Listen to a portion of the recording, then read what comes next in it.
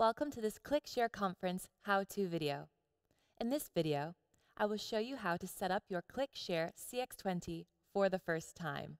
We'll cover the following topics: plugging in and switching on, setting up your ClickShare Conference base unit, and pairing and testing the conferencing button. So let's plug in and get started. Let's see what's in the box. You should find a ClickShare Conference base unit, a ClickShare conferencing button, a power cable with regional adapters, a wall mounting plate, and a safety and quick start guide. Let's plug everything in and get started. First, connect the base unit to the meeting room display with an HDMI cable. Connect the base unit to your network.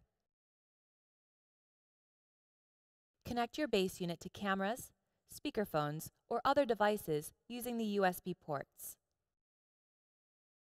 Connect the base unit to the power supply.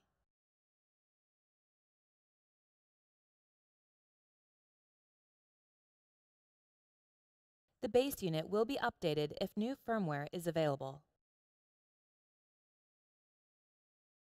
When the LED on the base unit has stopped flashing, you should see registration information on the meeting room display and a token ID. Now let us use this token and the XMS Cloud Management Platform to configure the base unit and register for 5 years service coverage.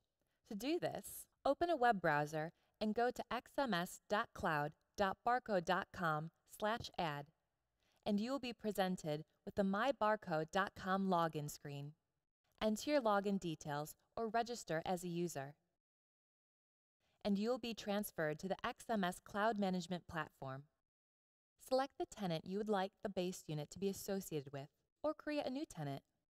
A tenant is usually the name of the company or organization who will use the base unit. Enter the token ID shown earlier. Then enter the meeting room name for your base unit.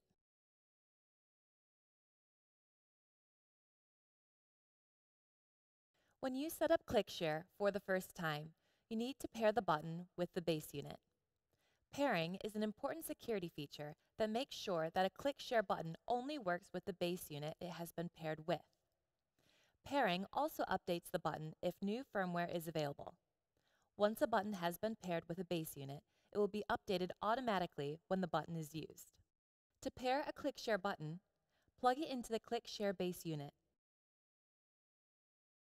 You can follow the progress of pairing on the meeting room display. Wait until the LED ring on the button changes color to green and the LED on the base unit has stopped flashing. Then remove your button. If your button has not been used before, we recommend that you test it.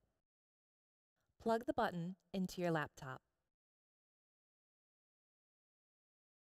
If the ClickShare app is installed on your laptop, it will run automatically and you can test the button.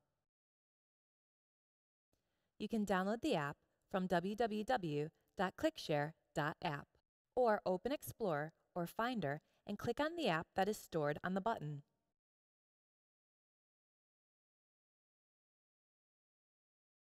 When the LED ring on the button changes to static white, it is ready to share. Click the button. The ring changes to static red, and your screen is shared on the meeting room display. Press the button again to stop sharing. Your button is now ready to be used for conferencing or to share content. If you cannot access the XMS Cloud Management Platform, use the ClickShare configurator to update the settings of your ClickShare base unit. First, connect to the ClickShare Wi-Fi network.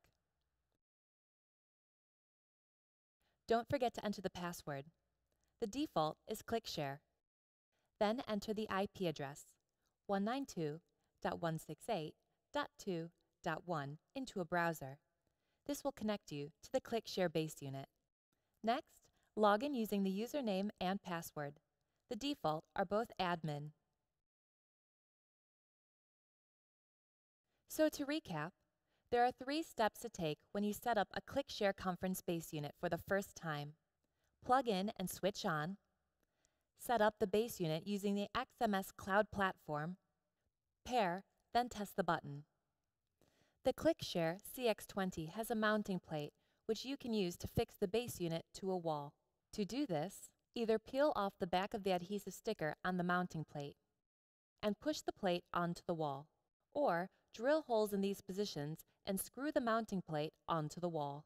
Now move the base unit a quarter turn anti-clockwise and push it onto the mounting plate. Move the base unit a quarter turn clockwise, and the base unit should be held securely in position. For more information about how to use ClickShare, you can find other videos in our how-to series on YouTube. ClickShare installation manuals and user guides are also available on barcode.com. Thank you for watching How to Set Up Your ClickShare CX20 for the First Time.